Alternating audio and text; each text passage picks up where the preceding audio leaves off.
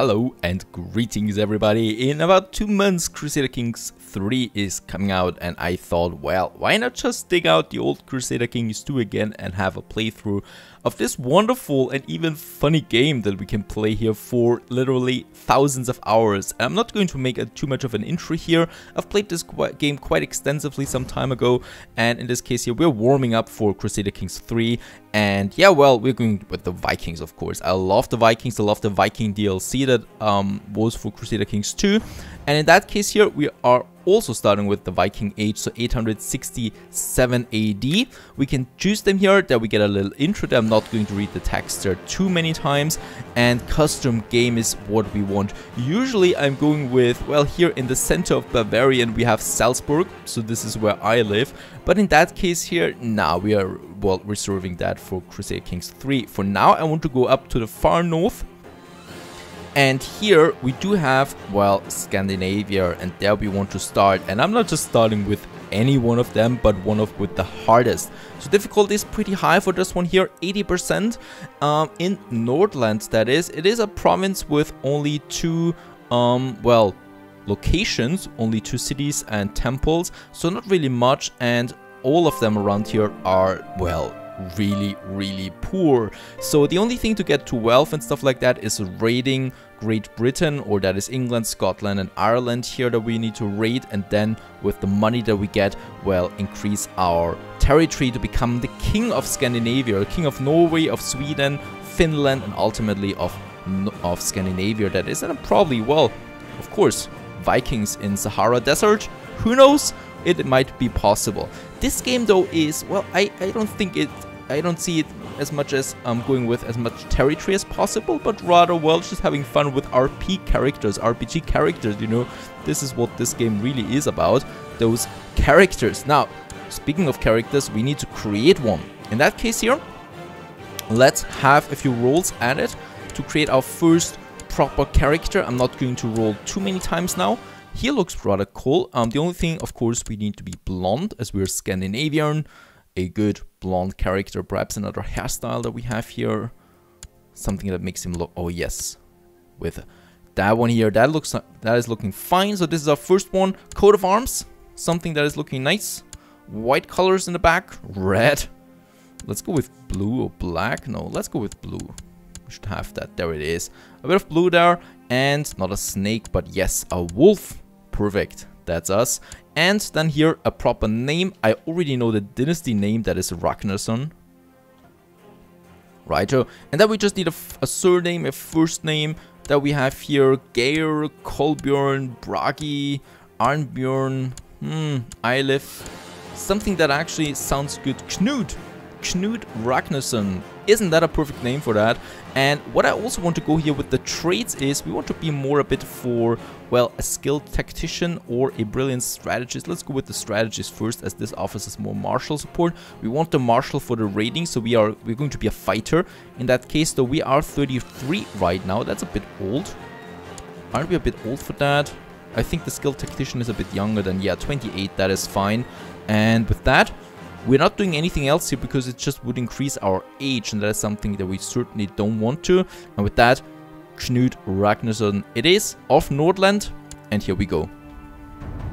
Minus 15% fertility, that's something we cannot afford. So let's go with Holmfried here. We do get, well, at least 1 prestige. Let's turn this one in. She's a bit younger than us, that's fine. And the other thing, we do need an ambition as well. In this case here, we want to groom an heir first, because this gives me a fertility increase of 20%. Very good, let's go with that. And a focus, and we're going with the war focus here, because that gives us even more personal combat skill, and we'll need that for our raiding and stuff like that if we survive that long. So let's unpause the game, and we're starting at 867. The marriage has been sealed. Now we just need to decide, do we want some gold or some prestige out of it? We're going with the prestige in that case. Since we are tribal, we really build upon prestige to get our troops up and running. So when we look at our retinues here we can now then recruit retinues for prestige directly. In that case I cannot do that right now because we're really on the beginning and it scales with our skills. But we are married now. Very good. So Holmfried, there she is. We are now creating a dynasty of everlasting glory. In that case here, we might just lose after 5 episodes, who knows? You know, in this case, I really want to just see how the game goes, makes it more exciting, I think.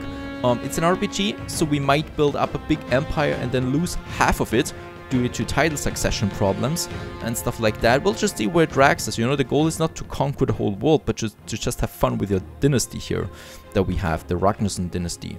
A famous writer proposes to compose your family chronicles. Alright, yeah, give him patronage, 1 gold, we can afford that for 25 prestige. And no, we did not get proud of it, but well, still, 25 prestige is pretty good. That's for the retinues here that we could go for. Now, my liege, the people of Paris have progressed beyond our technical level. That is really good, so we get a bonus of military, economic and cultural points already for our technical points, for our research. Very good. And looking at my levies, oh, we are not that... Oh, what is he doing actually? We have a levy size here of 460 right now. He's at 300, so we still cannot really go for him, though we are now only starting with the recruitment there. We don't have a better marshal, unfortunately. Yeah, our court is really... Our court just sucks. We just have to say it like that, unfortunately. But other than that, at the moment, it's fine. Alright, we also get the message here that we need to master one of the key components here. Light infantry is the best one with the tribals at first. So in that case here, we're going with the light foot leader, since we're going to have lots of light-footed soldiers at some point, right? And we are at 500 now. He's going down at 186. So I think it is already time for the first conquest. Finnmarku, so you, Chief Ahmed of Finnmarku, it's been nice knowing you. You're only 17. Let's declare war on him and go with subjugation right away. Right, let's raise our army of 500 proud Nordlanders, as we're called. I'm here, Knut, I'm one of the generals. We cannot have another general at this point, but we are going with that, and we're going to attack. He's got the upper hand here as a defender, but he's got number-wise, he's so low that it really doesn't matter. So that is our first easy goal, and he's probably the only goal that we can really go for at the moment, because this one here has 500 already, this one has 600, this one has 700, and this one has 800, you know, so we are really, really bad here at the moment. And here we are.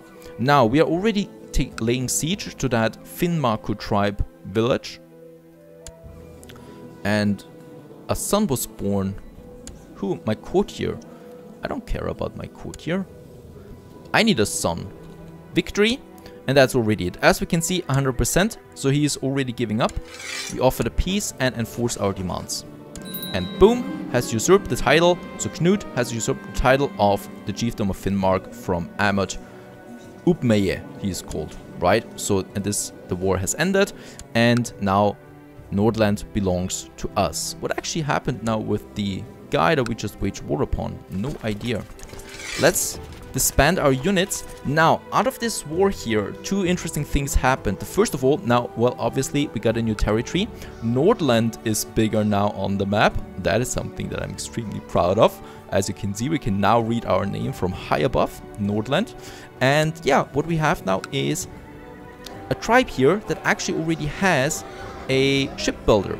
So in that case, we could then raise the ships once this one here has repaired a bit, and we have gotten 100 prestige out of this war. And that is pretty important, because now in our Nordland village here, we can now go with the shipbuilder that we have it. It gives us 6 galleys. Let's build that for 100 prestige that we can build now. And yeah, we could then probably also upgrade to the market village there to get a bit of money out of it. Yeah, by the way, this is our village. Our first village here, it is so incredibly low. It has a fort level of 1 and a tax level of 1. Just look at, for example, Constantinople. Can we look at that already? That we have down here. Look at that. It's at 13 and 12. So it's level 13 and level 12 there for the tax level. That is a fully upgraded city at this point. And by the way, can we now send our spy master over here? No, we still cannot do that. Right, our spy master stays in Paris. And let's unpause the game once again. And unpausing is so cool in Crusader Kings, I think, because there's so many dynasties and people fighting around here now, scheming and stuff like that. We are rather, well, sleepy at the moment up here, because we only really have a few neighbors here. None of them is particularly strong. Oh, there is Isn't that the guy that we just destroyed? No, he's just looking the same. Right, and we also have a bit of a bigger levy size now of 600. And since we got a bit of prestige, can we go with a retinue now? Yes, we can get the first retinue here, which is 100 light infantry and 50 archers. So the retinues here is your personal army, it's my personal army, you know. I got the levies from my villages and stuff like that. So over there, I can raise the people and they fight for me for a period of time. And then I can put them back to their original work.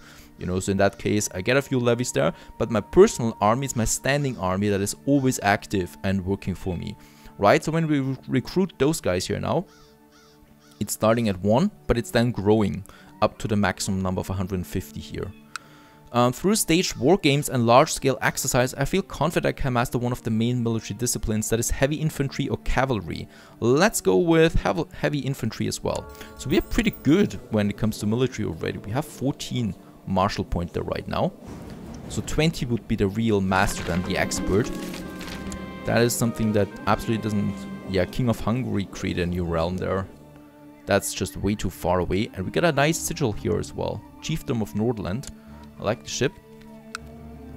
Now as we can see, our personal army is growing. That is fine. Balance is fine. Prestige is not looking that good. My shipbuilder here is getting finished soon. In Nordland, I can already raise a ship now too, I think. Yeah, there is our first ship that we can get over here if we want to. And let's have a look. Now we got the personal army here plus the levies then. And could we conquer something? I don't think so. No, they're all just way too strong at the moment. Oh, and a little bit later, fate smiles upon me. My wife, Holmfrid, is pregnant. That's very good. We get a bit of prestige out of it, though I'm not happy with how prestige is looking at me right now, because we have been at peace for too long. Now that is something we certainly can't afford. First of all, what I want to do is my steward here is building a legend, so that's a monthly prestige increase of 0.9. That is something we need. And the other thing is, well, we just go to war with anyone here basically, and this one is the weakest, so we just declare war on him. And for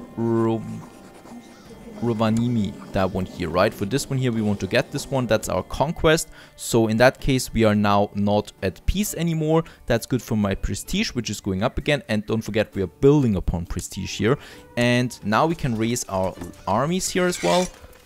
So we got a few, obviously, around 700. In that case, he's got 300. So actually, we got a pretty nice or pretty good chance there of winning. My seer Torgar has been discovered charging money for various religious favors, putting the gold in his own pocket.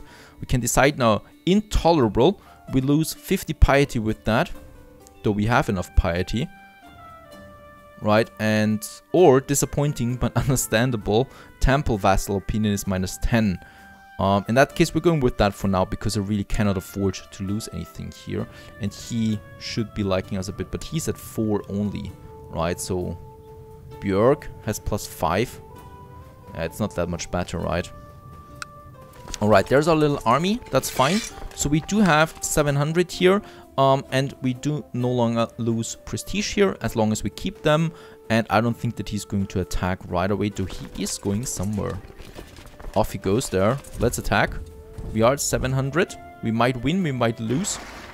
No idea. The galley, let's put it away again. We don't need it for the moment. He's probably coming up from this side here then at some point, but let's just take this one. For now, he's nowhere to be seen.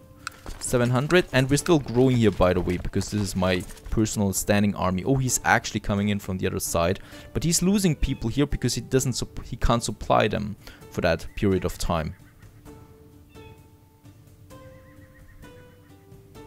Right, there we've taken his main holdings, and let's get back over here.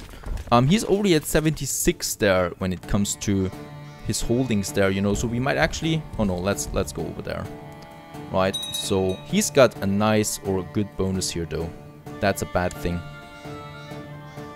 Right, so it might be a bit difficult for us to win this one.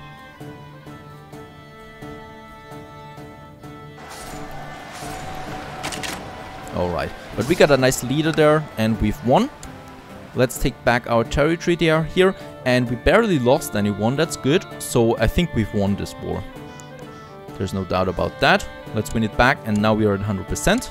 Very good. Let's offer the peace and enforce the demands. And boom, look at that. He's been pushed back, so he's now down here. That's his last one, and we captured this whole province here to our territory, making us another 100 prestige that we have there now. Let's put our levies back. I'm unmarried. Oh! Did I lose my wife? When did I lose my wife? I did not see that. My wife died already. She was only 25. Oh god, we have to find a new one. We are 32 already. We need to get children up and running here. Alright, I won the war but lost my wife. Alright, we need to find a new one. Courtier here, Bothilder. She's actually pretty good because she's got a good combat. Skilled tactician. She's cruel. That means she is very good with, well, weapons and stuff like that. And she's lustful. Now this one is really important because it gives her a fertility bonus of 20%. Because, she wants to scoodly do with me all the time. And in that case, lustful is just the perfect one. Let's go with her. Do we get something out of this one here? No, only one prestige once again. So there weren't really good marriage options either. That's probably one of the main problems when you're playing up here in the north. You don't have that many choices. Now, because I don't want to rely on my lustful Bothilder all the time, we're also going to take some concubine if that is possible. There is one at least. Right here, this courtier Nordland Björk. That sounds a bit too male to me, but yeah, let's take Björk here, and she is now my concubine. So we can do that since we are a tribal leader, and with that we can take our concubines here. My retinue is at 120 and growing once again. We still get a bit of prestige out of the war that we just won. With 100 prestige we could purchase something again. The house trail? No, let's not do that for now. Right here, warrior gathering ground we could afford, but I rather not. I rather want to go with Kimi here that we could probably take. Yeah, most likely. Declare war. We cannot do that. We cannot afford to lose 270 prestige. Dude, I'm not going to lose. Alright, he's got 700. We got now 500. Oh, this one's pretty weak right now. They're waging war. He's defending. Oh, that was too late. But he's got a new liege now. The petty king of Viking. King Harald. So he's lost, but Harald is pretty strong now. He's got 3.5k armies there. And look at that, Viking. He's really growing there. If I had a daughter... Ah, no, he's got a married son there. I don't know, it's not looking that good down there to the south. He seems pretty strong. I want to get this Kimi here. I still cannot declare war though. Time is running. Money-wise, it's looking fine, so it's not going down. That's what I mean when I say it's fine. You know, we're not going to make much money on our own. We are a tribal after all. After I had many... Oh, I've made another courtier cry, the third one in a short week. I felt a bit embarrassed. Is this really who I am? A cruel man who likes to hurt people? Cruel is not that bad because it gives us a personal combat skill increase. Oh, Thor, what have I done? We would get kind with that. Diplomacy +2. Ah, that's not so bad. Let's go with this. So we are kind now. And worrying reports have reached you regarding your Marshal Bard. It seems he has been using your soldiers to extort money from the peasantry in Nordland. I will deal with this later. He has forfeited his office. Local revolt risk is at +10 then. In that case here, I would lose 50 prestige with this one here. If I keep him, I will just risk revolt, but I would do that with this one here anyway. And he's actually pretty good marshal, you know, he's got 12. I haven't gotten a better one at this point. So let's just say we'll deal with this later. I want to keep my prestige at this point. We can still not declare war. This one, oh, she's also pretty strong. We can declare war against him for some reasons, but not against him. Even though we would never lose this war here. Alright, so we also need to look out for a bit of raiding then at some point. We can now get an army of up to 700 from retinue 150. My Damascus is 600. And yeah, those islands here probably a good first batch here. So none of them really has... Oh well, actually not that bad. This one is pretty weak. does it also contain a bit of money there? Yeah, 12 gold, that's fine. Nordland here, that's too strong, so Iceland. And my neighbors, of course, that is. So Kola here, for example, we have 3 gold. What I can see is 6 gold here. And I don't think they're that strong. Something like that. So raiding also prevents that I get this peace penalty that I would get too quickly there. And we still haven't gotten a son or a daughter here, that is. So if we die now, the game would be over. So I hope that she's pregnant soon. I mean, she is 17. And I'm in the perfect age here too. Knut of Nordland.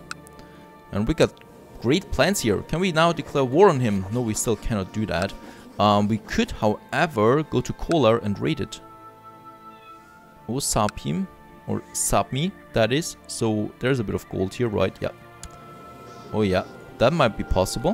The same with this one here. We could raid him. Keeping him weak, that is something. Let's do that. So let's get our army up and running here. Let's get all of them to Rovaniemi. Alright, over here. 876 soldiers at the moment. Let's merge them and put them to looter. So now, whenever they're on the foreign territory, they loot the territory. And let's do that here with Kemi, that is. The advantage of raiding not only is that you get quick money and prestige. Obviously, you have to do some fighting there as well. The Battle of Kemi, it has been ages since I felt so invigorated by a battle. Every day our unit is moving as if connected by some unspoken bond. I exclaim eagerly one night, or a higher power of some kind. This is all you, my lord, one of my soldiers says, a look of genuine surprise on his face. You're right, modesty will get me nowhere. And we get brilliant strategist and proud. Or this is a team effort soldier. We would get brilliant. Don't we really have the brilliant strategist? Humble, which could be a monthly piety there. You're right, modesty will get me nowhere. No, let's actually say that this is a team effort. We gain brilliant strategist and humble. Right, there's the victory, and now we can loot it. No, we cannot, because the fort here is stronger than ours. So let's get over here to the next fort, and while that is happening, let's get another army up and running here. Light infantry and heavy infantry, we can afford that. This one, get it over here, because we need a few more soldiers to get this fort here, but don't worry, we get it. Now, as I said, the first advantage is that we get quick gold. Now, the same thing here. These defenders are really strong. Right, this one up here is a bit weaker. Let's get over there. Let's merge them. As we can see, it is growing now. And, oh, very good. Now, my wife is pregnant. That's very important. So, that is that. Oh, he was actually attacking. Is that for real? I've just wasted 75 prestige. And, like, he saw into the future and attacked right away. Incredible. Right, I do need another one though. We do have a bit of prestige. Let's get it up again.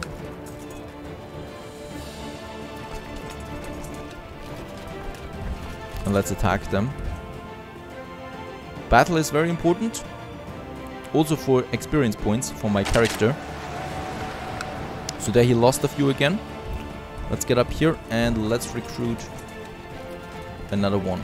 Right, there it is. And let's just stay there. And a daughter was born. Ursa, she's called. Right, we can keep it that way. So Ursa is no heir to us, unfortunately. Alright, now we can finally pillage something here. Defenders, not that many. He's got a nice army there though, but not really strong, so we could probably subjugate them as well at some point. Right, and let's loot them. Oh, let's, well, raid them first. While this personal levy here is growing. There it is. Now we're looting, and we're looting about 3 coins. But at least it's something, right? We got 2 gold already, and we're looting that. And the other advantage of raiding is, now that I can finish my sentence, is you can weaken your enemies with that, because obviously they have not that much money anymore than to use on something. So let's get down here right away. Perhaps we can destroy him, but he's fleeing the scene.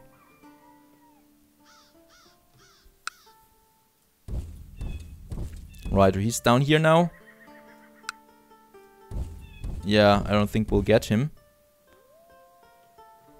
He's... oh yeah, very good. Now we got him. Yeah, and I clicked on the other tile there in the very second. That was bad on my part, but we got it. Now there he is. Let's destroy him. Oh, that is actually another army entirely. Let's go away from here. We don't belong here. And truce is expiring, so we can now finally declare war on him again as well. That's fine. There's my next army that we have. We do have made a bit of money there. That's fine. That's fine. So that's a bit of raiding here, but it's not really lucrative raiding, you know. Lucrative raiding happens then down there in Great Britain. Right now we really just want to make a bit of money there to afford bigger armies.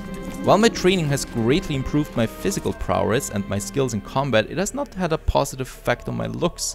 My skin has grown rough and blemished by a countless amount of old bruises and small scars. We get uncouth. Attraction opinion -10. And oh yeah, another research point here, another technology boost that we could now invest into something new for the construction.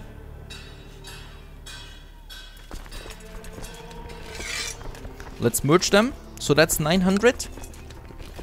How many are there? Oh, that's over 900 here. We have looted that already. This one is 1,000 as well. They're all pretty strong here. So raiding my neighbors probably is not the best idea. But with 1,000 people, we could actually go with raiding overseas already. Let's get rid of my retinue there. And my concubine is pregnant as well.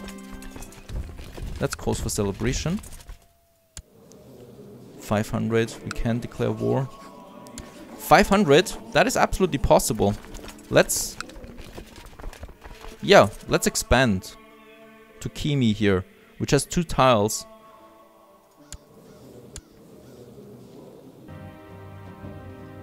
Alright, but I'm not entirely sure if I really want to go with him there. He's got a good levy. I mean, not the biggest one, but he's got a bit of gold there on the side. He could purchase a merchant. He's actually... he might be able to purchase a merchant army there. Oh, very good. Bothildir is... Oh, that is such a feminine name. I love it. Bothildir. And Bothildir is pregnant once again. We do get a bit of prestige out of it. Now we... And a daughter was born to me at the same time. Probably from my court here. Right? Something like that. Pyrrha. Pyrrha, that is fine. My wife seems to be going through a particularly harsh pregnancy. Perhaps it would be best for her to retire for a few months for public life. And I will tell my wife to take leave for the pregnancy. She can do that. A man is brought in shackles before you. Apparently he is a missionary from East Francia who has been preaching his heretical faith among your people. He claims to be on a mission from God and has been caring for the sick. Yeah, we don't have Christianity right now in Nordland. And... oh, we can't allow Catholics in our realm. That would give me 50 gold, but he dies. And this one here is that we get a new one, Hesso. Sounds like a dog. And Hasso here has a good learning curve.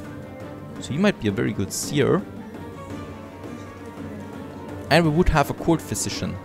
That's a good one. Court physician, if I'm ill or my wife is ill, we would have someone who helps us before we die. But he's a Catholic. And we can't allow Catholics in our realm. That would give me 50 gold.